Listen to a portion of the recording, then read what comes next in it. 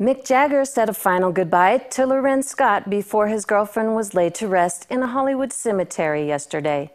Jagger's daughters and grandchildren also spoke at the private funeral for Scott at the historic Hollywood Forever Cemetery.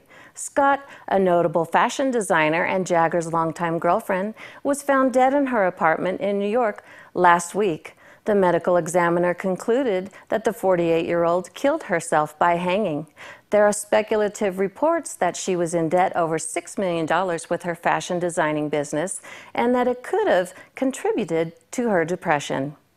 It is almost 20 years ago that 27-year-old singer Kurt Cobain died of a self-inflicted gunshot wound.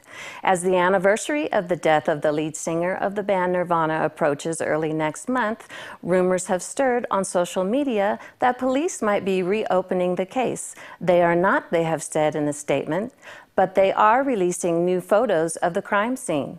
The released photos do not include images of Kurt Cobain's dead body, but the dingy, scratched images of syringes, a tainted spoon, lighter, and other personal belongings strewn across the floor will likely bring fans back to sad memories. Gwar lead singer Dave Brockie died Sunday. Brockie was 50 years old. His body was found by his bandmate at his home in Richmond, Virginia. An autopsy will be done to determine why he died. Gwar, the metal band formed in 1984, billing itself as Earth's only openly extraterrestrial rock band, Brockie performed as Gwar's frontman under the persona Odorous Arungus.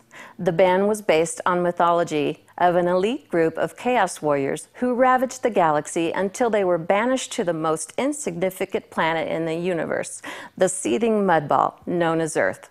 That's your entertainment this week. I'm Karri.